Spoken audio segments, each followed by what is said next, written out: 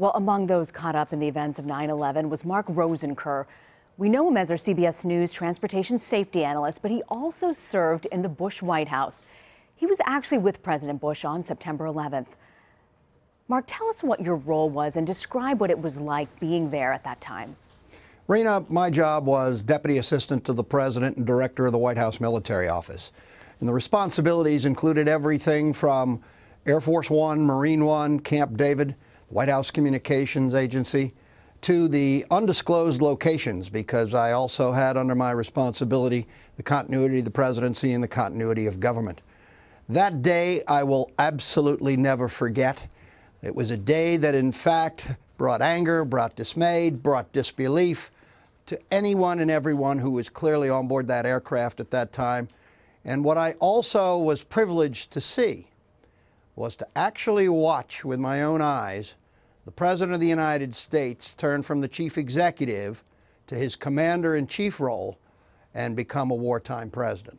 It's pretty remarkable, Mark. For people who don't know, when the president travels, there's always a secure level of communications. You were in charge of that. It couldn't have been more helpful on a day like 9/11. But what was your initial reaction when you heard about the attacks? What was it like in that room?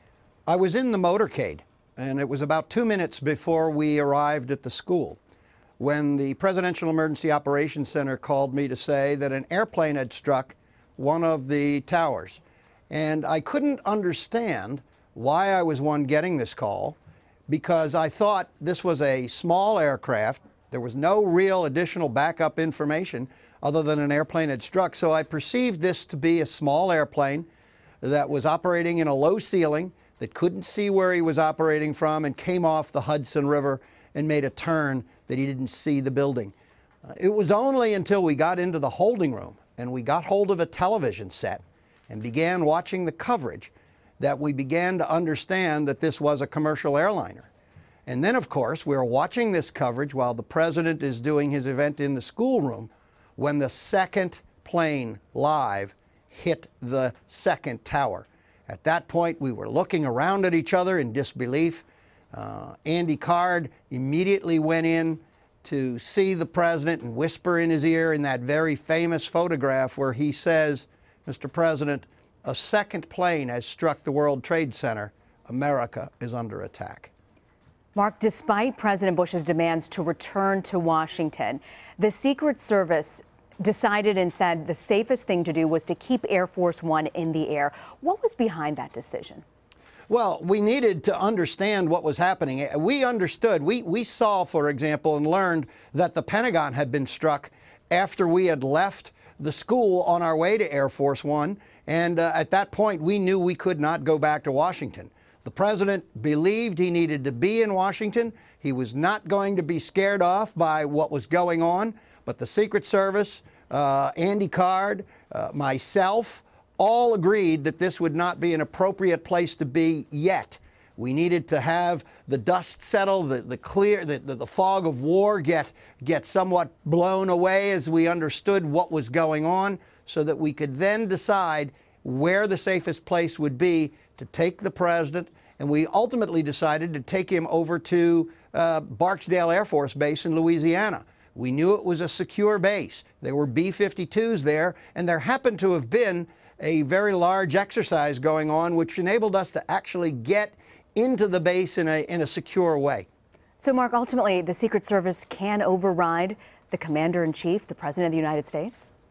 Well, we certainly don't want to say, Mr. President, we're in charge here. But the reality is we made some very persuasive arguments. And even though he disagreed with what we were saying, when the vice president agreed in total with what we were saying, he finally relented and said, okay, we needed to get on the ground so that the president could make a statement. We also needed to get on the ground so we could pare down who was flying on Air Force One. We had a pool of about 12 to 14 reporters on board. We had guests that were on board, members of Congress. We had additional staff. So what we did was we took about a half of those people off and brought the pool down to about 5 people.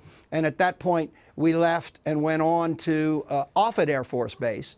the home of STRATCOM, the old Strategic Air Command, where the president could do a good deal of teleconferencing, get hold of the people he needed to talk to, and in the event there was something really necessary that he had to do to protect this country with using our defenses, that could be done at STRATCOM. And Mark, how has secured communications aboard Air Force One changed since 9/11? We improved significantly. Unfortunately, this airplane and the communication systems that we had, although they were very, very good, they were really not up to the 21st century. For example, we didn't even have satellite television on board Air Force One, which means when we were up in the air, you couldn't receive television signals. So we could only really be hearing about the towers falling. We could not get a full situational awareness by using the visual of seeing these buildings come down because we were in the air and there was no ability for us to see a television. When we got back to Washington, within weeks, I had satellite television on board the airplane. We also ended up getting the ability to do email. We could not do that on board Air Force One at the time. Fascinating perspective. Mark Rosenker, who was actually director of the White House Military Office during 9/11. Mark, thank you for that viewpoint. You bet.